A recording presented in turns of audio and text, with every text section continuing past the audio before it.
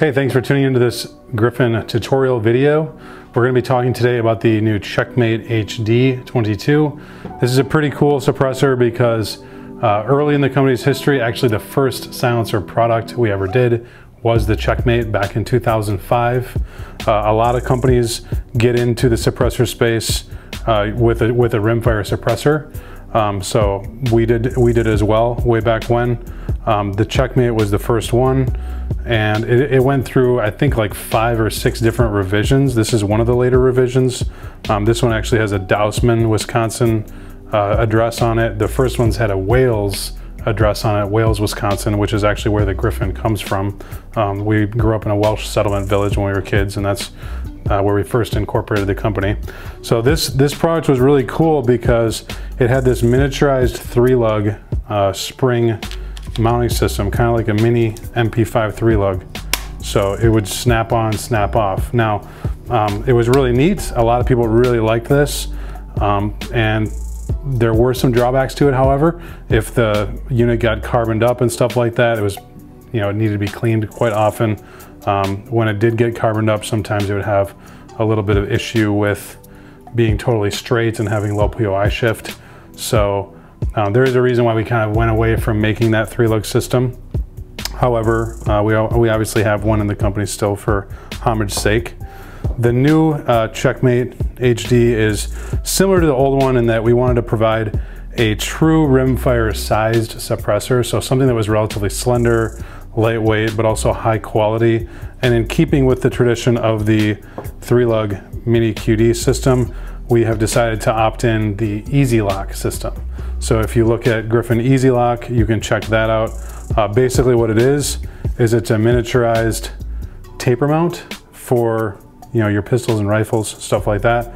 It has an outside thread on it and an interfacing taper on the front of the adapter. So you can screw this on, it'll hit that taper, and now it's locked up really nice and tight. You don't have to worry about baffle strikes and things like that you would normally have to worry about with direct thread suppressors. So that is the included mounting system. The Checkmate does include one of these adapters, as well as, of course, the Easy Lock interface on the rear.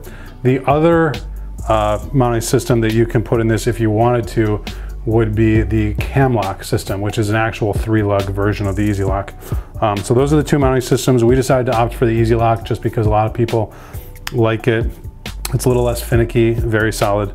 So that's that.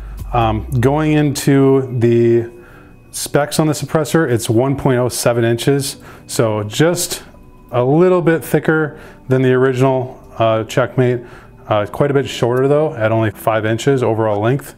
5.8 ounces is going to be the total weight. Now that's because the silencer is made of 7075 aluminum, which is the high grade aluminum. It's 3 times stronger than 6061 series aluminum, or roughly as equal in strength to 300 series stainless steel. So very strong, high aerospace quality aluminum outer tube body, which features some nice texture on there for gripping, etc. The front cap is going to be 17.4 stainless steel, which is nitrided, and features geometry that allows for a quarter to take it down. So very easy there in order to take the suppressor apart. The rear is 17.4 stainless steel as well, that Easy Lock interface, and that is going to be DLC coated. So really high quality coating there.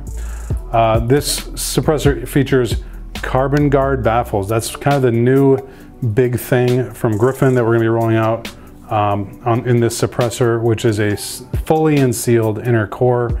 So the tube, the inside of the tube is totally clean, as well as the mounting system. So essentially you can shoot it a ton and you can get it apart very easily. This is actually the first fully sealed rimfire silencer on the market to our knowledge, and this is a pending utility patent, and we'll get into that later in the unboxing.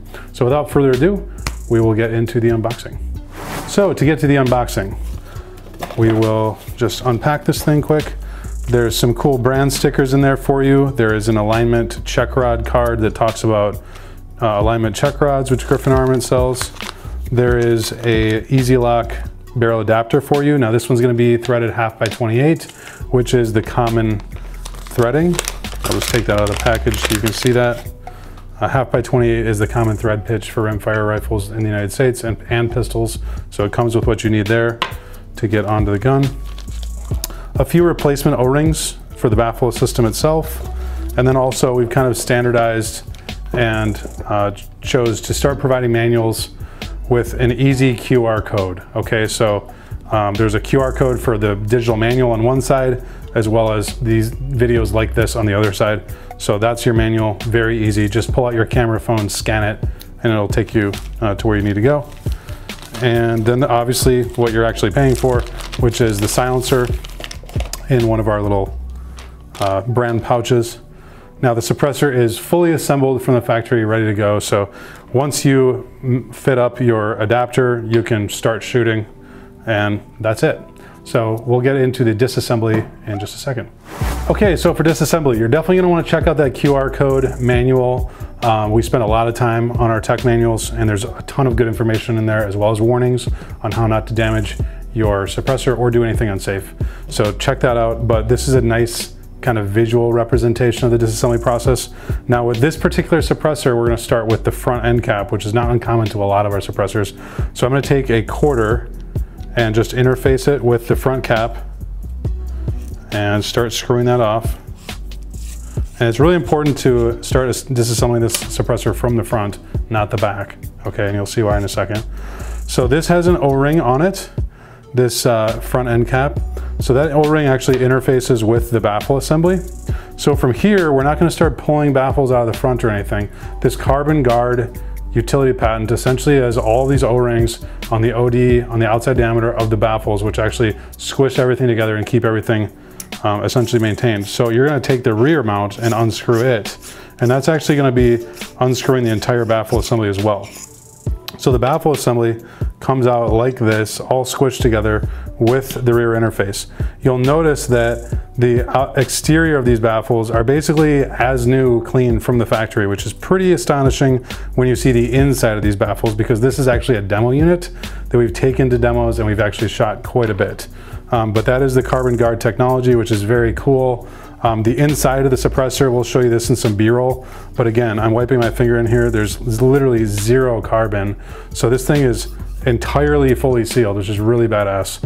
For anyone who's got some legitimate rimfire suppressor usage time under their belt, you'll know that rimfire ammo is extremely dirty. You know, the lead projectiles they're either copper washed or they're just fully exposed lead. They're not copper jacketed like centerfire rifle ammunition and pistol ammunition.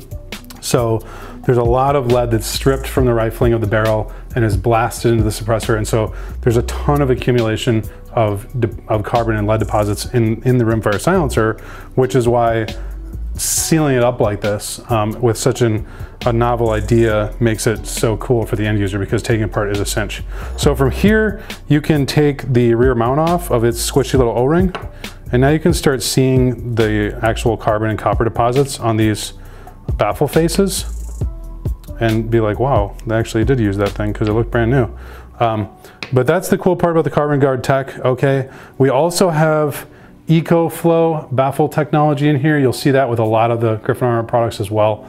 We have attuned peripheral porting in our baffle stacks, which help reduce blowback. They help optimize the sound signature, reduction of the suppressor, so that we're getting an optimized sound signature numbers both at the muzzle of the firearm and also at the two ear positions of the shooter. So we do a lot of R&D on these suppressors, a lot of testing, a lot of tuning, making sure these ports are the exact right size, the exact quantity of ports are necessary, also per baffle position. So you'll notice that some of these baffles don't have porting at all. Well, that's because in the testing process, you know, we did a lot of different prototypes and basically tuned the suppressor to have the best overall sound performance we could provide you guys in this size package.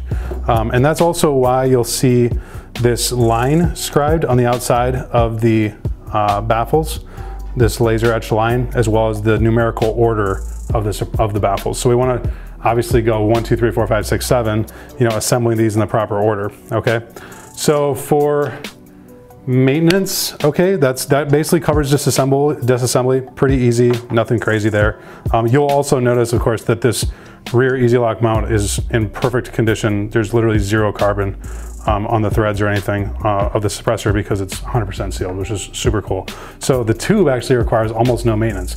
Usually we would say, you know, get out a bristle brush, run it in there, make sure the threads are clean, you know, oil them, take a rag to them, clean them out. You don't really have to do this to this tube. It's basically perfect. You also don't have to do it to the outside threads on this mount. That's also perfect. Now, you would want to clean this taper lock in here. So definitely clean that a little bit, re-lube that. The front cap also doesn't require very much cleaning as well because it's also O-ring sealed. So those three parts require basically slim to none maintenance. Really the maintenance on the suppressor is just the baffles, and it's really these faces. You know, the actual face of the baffle is the only place that's really accumulating that copper and lead buildup. So those you can take out a bristle brush and you can kind of brush that, or you can disassemble these, throw them in an ultrasonic cleaner. Again, we go over all this stuff in the manual, so read that. The O-rings, you know, they will break down over time. So the more that you take apart the suppressor and put it back together, the more those O-rings are kind of break down over time. Now you can find all maintenance parts for your suppressors on our website under the silencer maintenance section. So we probably provide more maintenance support and end user support for our suppressors than any other suppressor company as well as I'm aware. But these are really cheap O-rings. Grab a couple packs of them on our website. There's also a few that are provided with the suppressor for you. But this suppressor doesn't need to be taken down all that much. I believe the manual states that we're telling you that you should take it down approximately every 2,000 rounds or so. Okay, so that's quite a bit of shooting. You can leave it sealed for a couple thousand rounds. And then we do suggest that you take it apart at some point, you know, clean that stuff. And if you take it apart probably 5 or 6 or 10 or 20 times, something like that. This one's been taken apart quite a bit because it's a demo can. We probably took this thing apart 50 or 60 times. It's actually on its first set of O-rings still from demo kits. And as you can see, those O-rings are still working really well. So, you know, a lot of you guys may not need to ever replace the O-rings. It just depends on how often you're cleaning it and how often you're shooting. But once you clean these baffles off and you make sure that these little ports are clear, which this one has had, I don't know, probably at least 1,000 rounds through it, or maybe closer to 2,000. And the ports are actually still clear on this one, so we don't need to take a dental pick in and clean those out or whatever. If they were to get clogged up, you'd want to do that, but or throw them in the ultrasonic cleaner, like I said. But actually, this one has really seen no maintenance in about a couple thousand rounds, and it still looks pretty good to me. So for reassembly, what you're going to do is you're just going to squeeze all these baffles together in order. Okay, 1, 2, 3, 4, 5, 6, 7. The reason why we put that scribed line on there is that we want the suppressor to perform to its optimal level of engineered performance. And so if you rotate these baffles out of phase in a circular fashion and this line is not lined up, then you're not going to get the guaranteed sound performance that we want to provide you guys with, which is, you know, it's important to us because we put a lot of time and research and testing into getting the suppressors as quiet as possible. So we put this line on here for you as an indicator that indeed, you know, you are getting the best performance possible when it's in that configuration. So from there, you're going to take the rear easy lock mount and smush that on there. And that's basically a fully sealed silencer. Then from there, you'll just kind of push on this whole platter, make sure everything's seated nicely, okay? And put it back in, reassemble it. You know, you can take a dental pick or something like that to peel those O-rings off of there if you want to replace them eventually. But like I said, they don't need to be replaced very often. So then from there, just thread this in.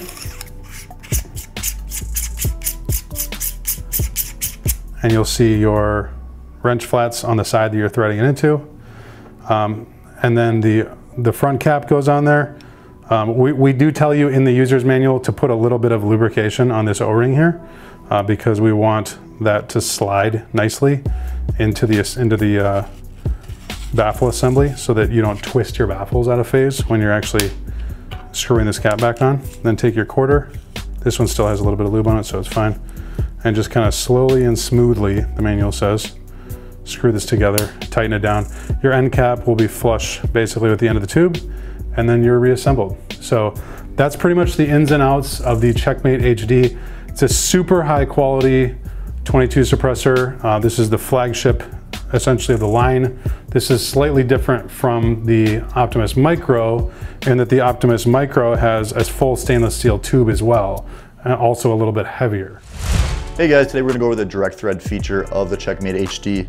So when you buy the suppressor, what it's gonna come with is the Easy Lock in 1/2x28 muzzle device adapter and the Easy Lock hub. So I really prefer this, it's just a simple on and off miniature taper mount. Get it on there, get snug, you're ready to go. Only thing with this is you will need a muzzle device for each host firearm. So if you're a guy out there with 10, 15 rimfires already, not really want to buy an adapter for each gun. So what you can do is just take the Easy Lock adapter, screw it in here, no thread locker, nothing. Get yourself a 3/4 inch wrench. Just get this on here, get it nice and snug. Now you got yourself a direct thread Checkmate. Or if you want a cam lock guy, buy the aftermarket accessories for it. Same thing, get it in there, take your 3/4 inch wrench, no thread locker, snug it up, got a direct thread suppressor. So this is more a purpose-built 22 rimfire suppressor. It does provide you with, all your rimfire calibers in 22, 22 long rifle, 22 short, 22 Win Mag, also 17 HMR. You can do 5.7 with this as well, as long as you allow it to cool after around 20 rounds or so. But this is really just a high quality dedicated rimfire suppressor that's actually, best on handguns, perfect on handguns because of the slender tube diameter. This is the Beretta 92-22 by Umarex, which I think is pretty cool because it looks like legit, like a M9. So just to give you kind of a sense of scale for how big the silencer is compared to something that you might know. And with the Easy Lock, it's a super great attachment. I also have a really cool rare pistol that we're gonna be showing off, and I'm gonna give you guys the first look at it. This is a SIG P210, which is an original Swiss-made pistol from the 50s. This is a 9mm pistol. The Swiss military had these. They're very rare and high quality. And this one also has a very rare 22 long rifle conversion slide on it. And our skilled machinists here at Griffin actually did a custom thread job on this. So they threaded back the barrel, they cut and threaded back the barrel for an adapter, and then we put the Easy Lock on here. So we're gonna be shooting this in some videos, so check that out. Super cool gun, very rare. I've actually never seen one suppressed, and I've been looking at these pistols for probably close to 20 years. So super cool gun. We're gonna be shooting a lot of cool guns in our other content with the Checkmate-HD 22. Hope you guys really enjoyed it. Read up on the CARBON-GARD, the Easy Lock, and the EcoFlow technologies in here. If you like this video, please like, share, and subscribe to the channel. Thanks a lot.